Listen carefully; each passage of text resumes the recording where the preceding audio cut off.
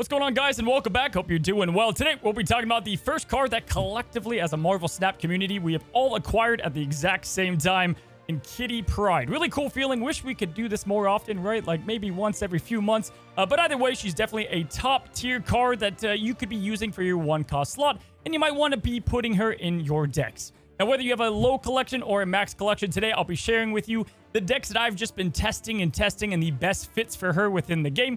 Some are much better than others, but if you want to build your own, we'll also talk about the best card combos and counters to look out for when playing your brand new card.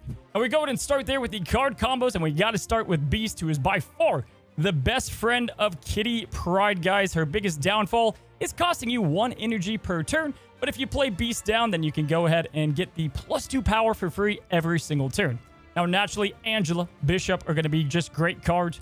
Angela just kind of goes back to her launch date self, just super solid of a 2-cost card, and Kitty makes her absolutely bonkers.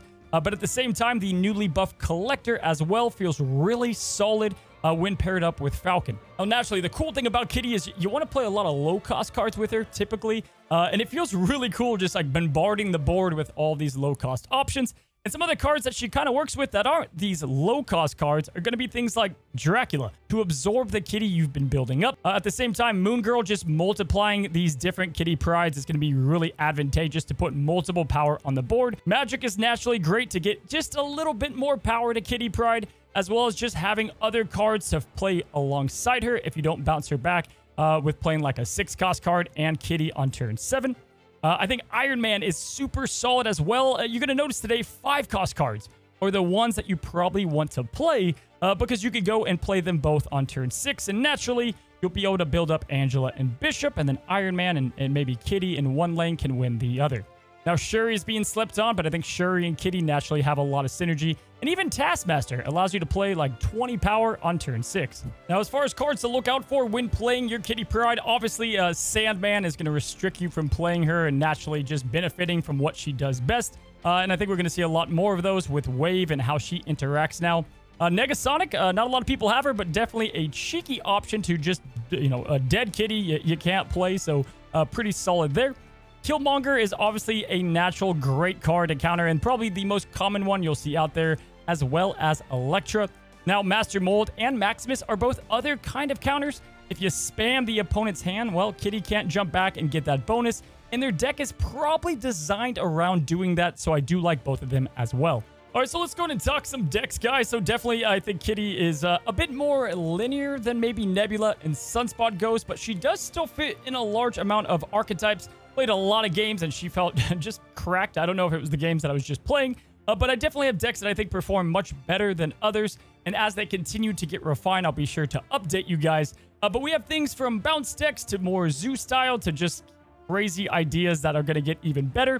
Let's go ahead and start with our first deck and what I think is currently the best. It's what I like to call Animal Bounce. And guys, I got to tell you, this deck is simplistically amazing, but at the same time, very big brain, filled with a lot of different bounce options to give big stats to a wide variety of cards. We have things like last month's Season Pass card in Hitmonkey, the Collector newly buffed. We have Bishop, we have Angela, so many different things working for huge stats amongst low-cost cards, and it feels really good to play.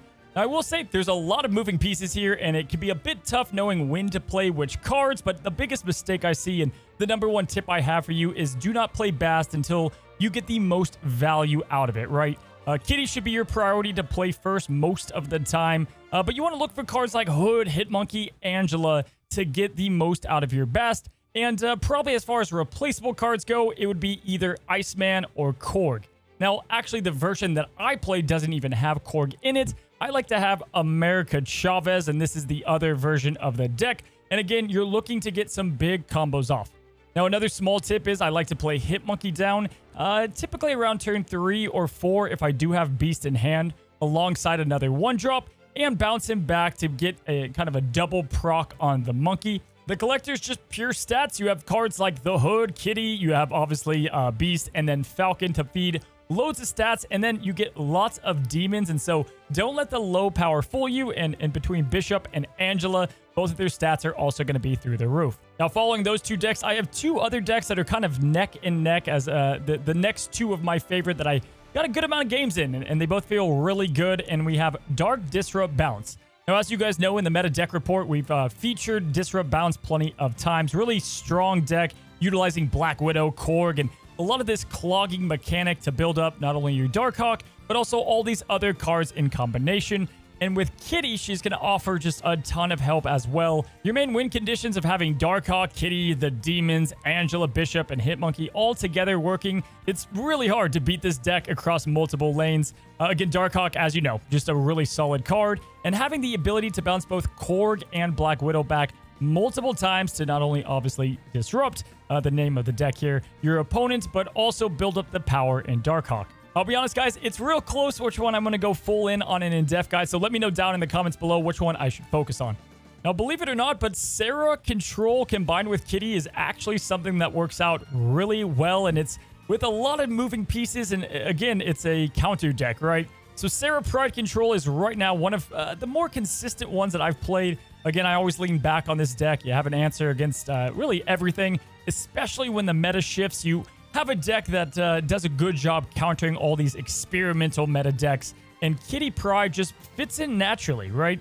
Now, obviously, you got to look out not to killmonger your own Kitty. It's pretty hard to do that, but we have Nova in the deck to spread to our Mysterio clones. We obviously have the Bishop and Angela that would be in this deck either way, and so that's why Kitty works well. Scarlet Witch is probably the most replaceable, but I actually find her really clutch in the deck. And then, of course, you got this steady flow of power with Sentinel, and then Shang-Chi and Enchantress for the countering.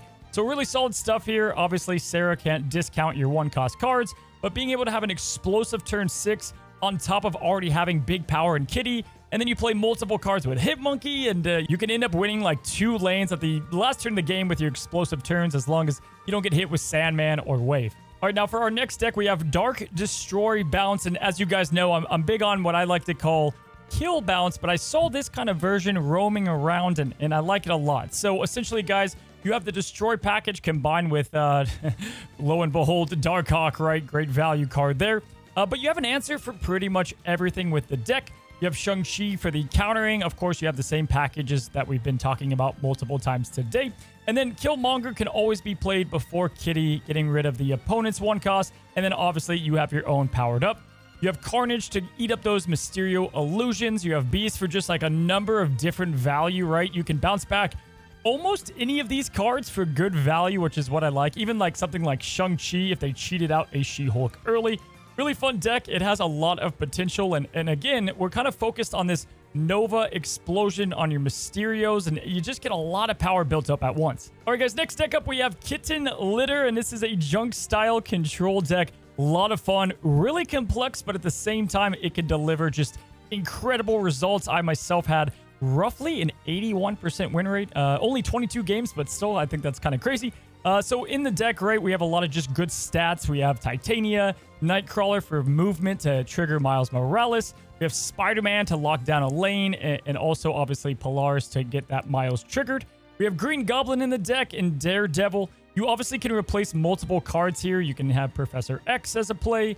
But I like Gamora mainly because, obviously, you can play them both on turn 6, or you can take advantage of Gamora on turn 5, having Daredevil. Green Goblin is there also to help you against things like Galactus. Spider-Man, Shang-Chi serve that same purpose. And overall, just a good clutter deck with a lot of stats moving all at once between Angela and Nightcrawler synergy, and then obviously Kitty Pryde. Alrighty, now moving on to some of the more experimental but really fun decks. As you guys know, Kill Bounce was just a creation that I love to make within the game, and I kind of tailored it more to fit Kitty Pryde. So really the name of the deck is to build up stats, get a lot of destruction going, so that we have a powerful null that we can use and abuse. Now, this deck is probably better if you have Iron Lad and you can, get Arnim Zola for the Arnim Nola combo. But this is a good shell with a lot of potential. And with the new death, I think it's got some purpose. Now, obviously, you can't play Null unless you have Kitty Pryde bounce back. But you can get death down pretty reliably, leading to just some monster stats, especially if you play some versions with, let's say, Hitmonkey.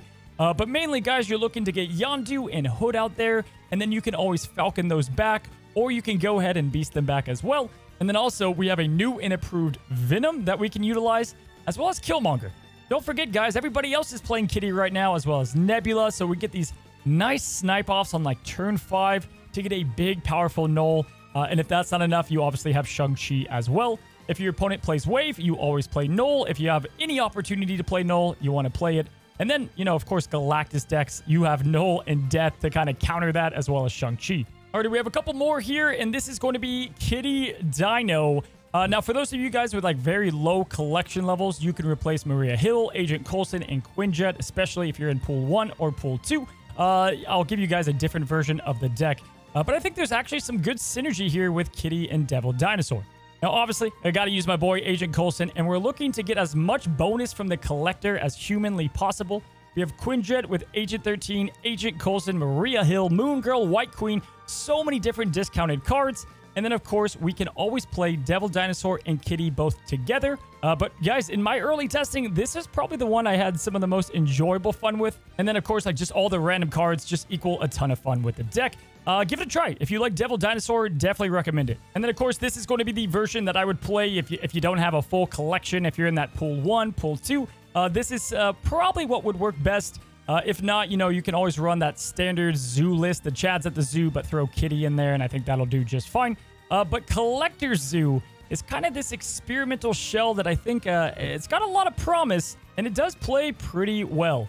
Now, you guys are going to see the main offenders in the deck, right? Bass, Hood, Angela. You've seen these before because obviously the synergy with Kitty. But this time we have Human Torch, Agent 13, and Iron Fist. So bouncing back Iron Fist and Human Torch is an awesome play to get some just easy power points. But at the same time, you can do something like Agent 13. And you always just want to make sure you're aware of where you're playing these cards so that you can reliably bounce them back. Now, you get a lot of big bursts at the last turn of the game, and even having American Chavez combined with a bunch of zero cost, the deck just makes a lot of sense. You have huge value with Bast. Kitty gets obviously a lot of power as well, and I think there's maybe a couple swaps here, but this list has done pretty well for me, and I'm curious if you guys have found a good zoo list, because right now this is the one I'm enjoying at the moment. So there you go, guys. Those are the decks that I think are going to play the best. Do remember, she's a bit of a big brain card. It's going to take some time. You know, Sunspot, you just kind of set and forget, as well as Nebula, whereas Kitty has a bit more interactions going on, and so, you know, if you plan on playing her a lot, you want to go ahead and get used to the play style ahead. Now, we'll definitely update you guys as more Kitty decks come out. I think she's going to be all over the place as far as Marvel Snap goes. And hopefully, you guys enjoyed this top deck video. We have a lot of decks about her and decks on the rise after all these crazy meta nerfs. So if you don't want to miss any of that, be sure to subscribe down below as we chase 100,000 subs. Appreciate you guys stopping by, taking the time. And as always, till the next one, happy snapping.